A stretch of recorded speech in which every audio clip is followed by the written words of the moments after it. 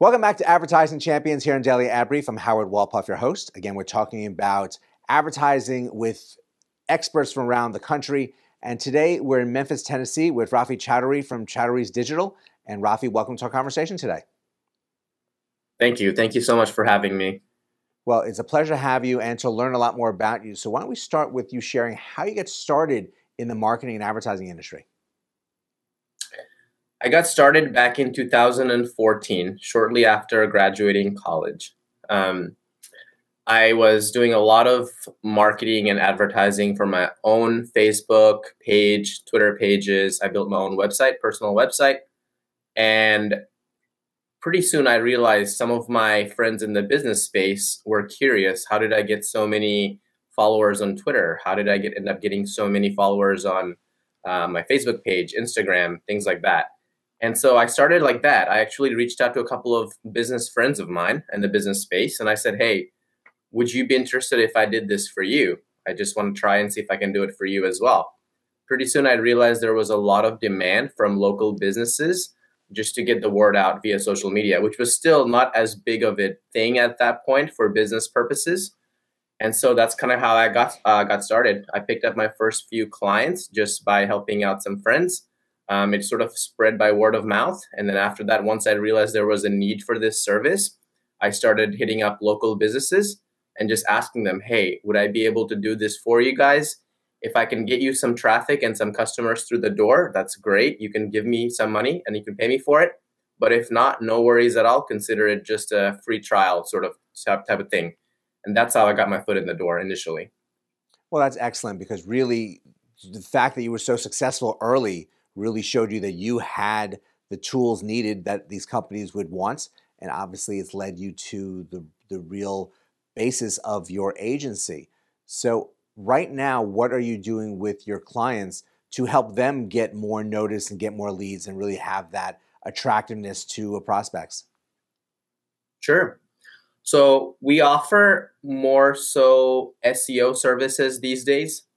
A lot of local businesses do an excellent job of providing the service or the product that they're selling, but they're not oftentimes getting noticed, especially in this highly competitive market currently. So that's who I work with primarily, is just small business owners that, like, the mom and pop shops that may not know what a Google local business listing is, or they may not have theirs updated. They sometimes don't understand how to do local targeting for audiences on Facebook. A lot of them don't even have some other social media accounts. Like, they don't have a LinkedIn page. They're not understanding the value that LinkedIn might bring to connect with other business professionals. So a lot of it is just spent kind of educating them on these things. A lot of it is spent on helping them set up a WordPress website, a blog, educating them on the value of content marketing, educating them on the value of doing video marketing as well, because a lot of content nowadays is just video based. So it's a lot of education. It's a lot of just basic setups, such as your website, your social media pages, helping them optimize the website for the keywords they're searching for. And a lot of it is also kind of helping the business with their LinkedIn profile and just helping them to connect with other business professionals, especially if they're in the B2B selling space.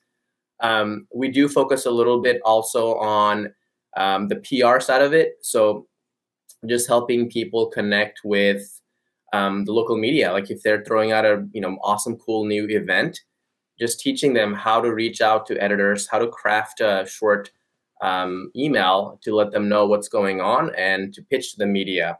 Connecting with the editors of publications, things of that nature is mostly our focus these days. Well, it really sounds like you have a great plan for these companies, something that is easy for them to do, but yet really important with your guidance to make sure that they are getting the content out there, but also the back end pieces that will make Google happy and attractive and really get them the results that they're looking for. So, Rafi, we thank you so much for joining us and sharing what you have going on with your agency today. Thank you so much again for having me. And thank you all for joining us as well. Rafi brings up some great points. You really need content on a regular basis for Google to notice you, for people in your community to notice you, for really get out there with telling your story and getting information out to people that you feel is valuable. So there's more information about everything Rafi's doing here on Daily Ad Read, so please check that out. But go and have a great rest of today, and we'll see you next time on Advertising Champions.